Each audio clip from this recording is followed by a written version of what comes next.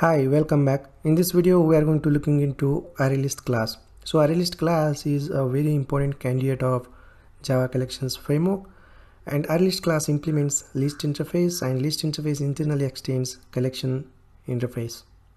Well, let's quickly take a look into the Arraylist class overview now. Arraylist is resizable array, also called a dynamic array, and it grows its size to accommodate new elements and shrinks the size when the elements are removed. Well, Arraylist internally uses a dynamic array, okay, and it grows its size to accommodate new elements and shrink the size when the elements are removed. It means that Arraylist will increase and decrease its size as per our requirement. So whenever you are not sure about the size of an array, then you should go for Arraylist, because Arraylist will increase and decrease its size as per our requirement. So Arraylist internally uses a resizable array. Let me dive into the Arraylist source code, and let me show you how it internally uses an array.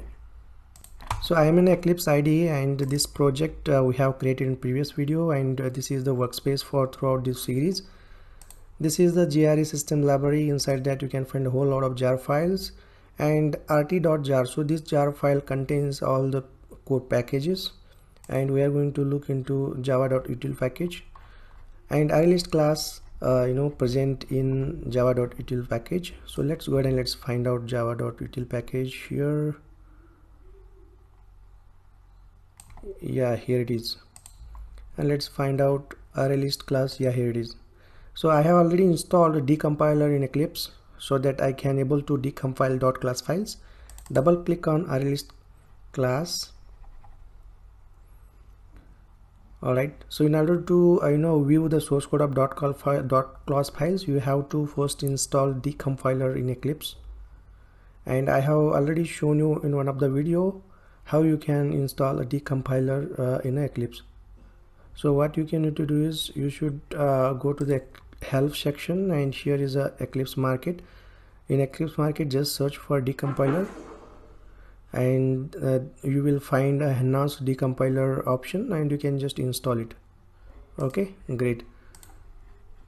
What it is, let me double click on one more time. Yeah, here we go. So this is the source code of Arraylist class.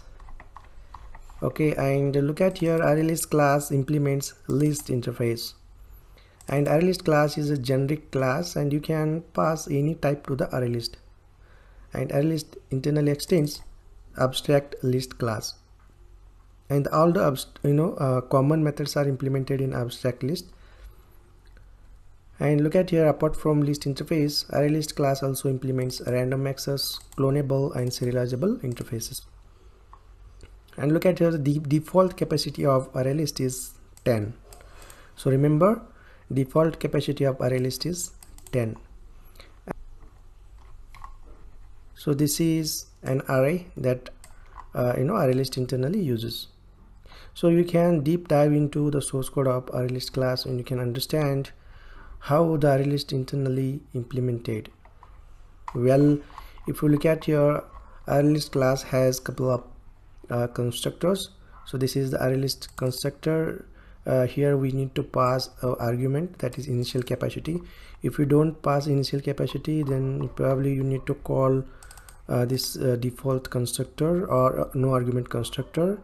And if you call this no argument constructor, then by default the capacity is 10. If you go to this variable, this will internally invoke default capacity. Okay, great.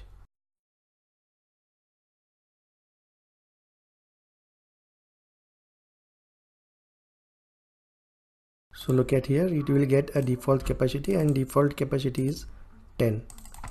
Okay, if you don't specify capacity to the Arraylist, by default it is 10. Well, by looking into the source code of the Arraylist class, we understood that Arraylist internally implements list interface. Apart from list interface, it will implement random access, clonable, and serializable interfaces. And the default capacity of Arraylist is 10, and it internally uses array to store the elements. And there are three constructors in an Arraylist class: no argument constructor, and one more is Arraylist constructor. Here we need to pass initial capacity, and one more Arraylist constructor. Here we need to pass a collection. Okay, so this is the constructor that we need use to create a collection from another collection. Well, this is all about internal implementation of Arraylist, and there are a lot of APIs over there. So in example section we will understand the important methods of Arraylist class.